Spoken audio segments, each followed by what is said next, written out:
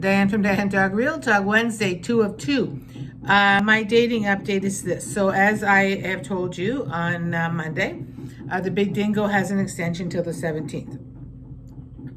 The Big Dingo and I have had very open conversations about this.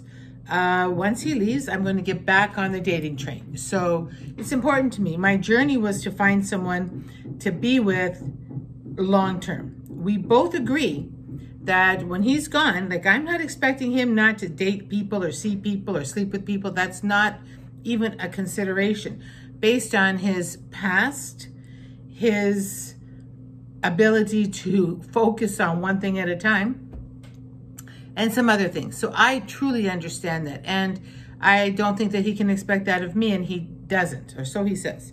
So here we go. I have decided I'm going to get back on the train.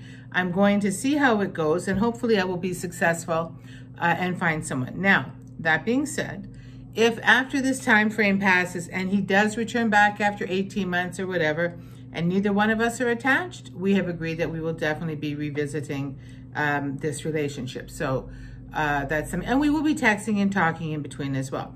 I still talk to Hot Dog Harry and Tomato Sauce Tom. So actually, I do have a date with Tomato Sauce Tom. I made it for the end of June because I didn't want to be presumptuous, and I want some time to go by before I start seeing somebody. So 2 weeks or whatever, I think it's a significant, no, it's not significant, Diane, but it's okay. It's an all right period of time. So yeah, so that's something that we have a dinner date and a reservation set up for us. So dinner.